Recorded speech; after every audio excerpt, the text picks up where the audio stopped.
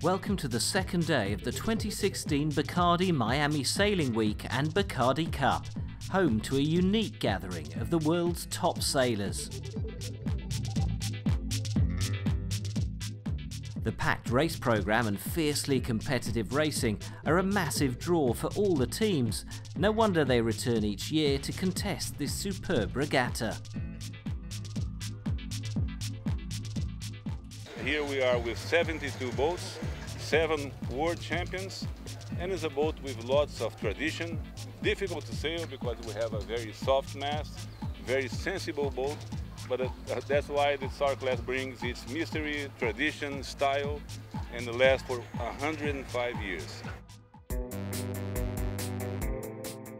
After the grand opening and an intense first day at Biscayne Bay, competitors tried to recover the lost ground and fought back in tricky and gusty conditions.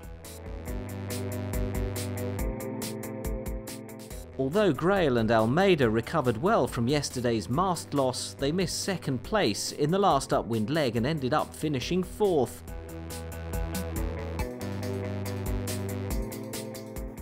Diaz and Prada managed third place for the race and also reached the third step of the podium overall.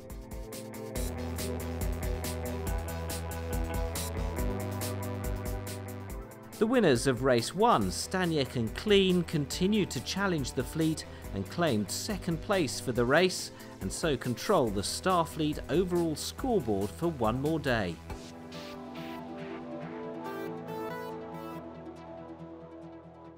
First to cut the finish line in today's racing was the usual suspect, Negri, and his crew Lambertenghi.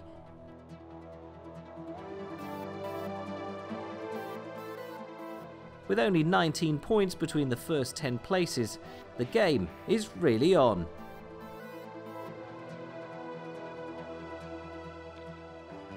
Competition this year is very high level. I don't know how many world champions are on the Golden Star are on the starting line, and everybody is trying to get ready for the Worlds that will be in 3 weeks after the finish of the BACARDI. So BACARDI is an historical event, and there's always a good fleet in all-style regatta with 2 miles upwind and 6 races. So people like that, and this year because of the Worlds, for sure there is a very high level fleet. 70 boats on the starting line is important.